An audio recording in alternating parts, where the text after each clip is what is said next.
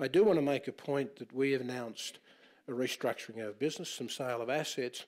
Of the 54,000 jobs that people talk about us shedding, I do want to remind you that only 15% are actual reductions of labour in terms of the roles they're in.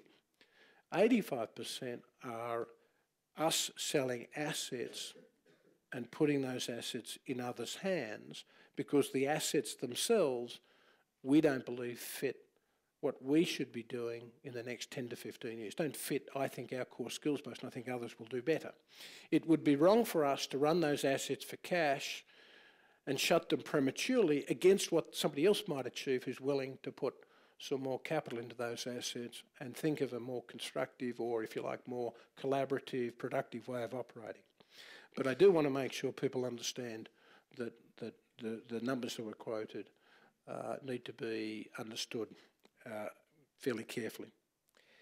In South Africa, we've partnered many towards the transformation of the industry in the country through our open forums in technical innovation, creating BE-owned and run mining companies of scale, which are able to compete with established players.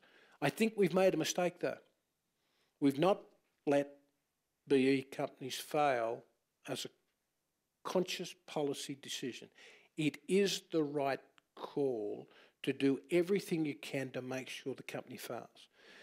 But if it's going to fail on the basis that the leadership is not able to compete, then the tough reality that has to be faced is maybe it should fail because the money that could have been otherwise directed to a new and emerging BE player may be better spent on that group who will make it work. If we prop up those that can't be successful, we do those that can be and will be and have the capacity and the desire to be successful, we do them a disservice.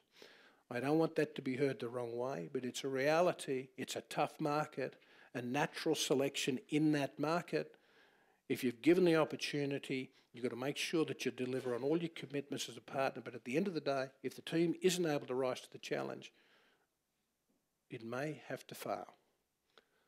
And unless we understand and are constructive in that process, then I think we are doing many of the people coming through the system, and I see more and more leadership standing up that really does have the capacity, but they don't have economic support for what they're doing because we're tying up resources with those that maybe won't be able to make it.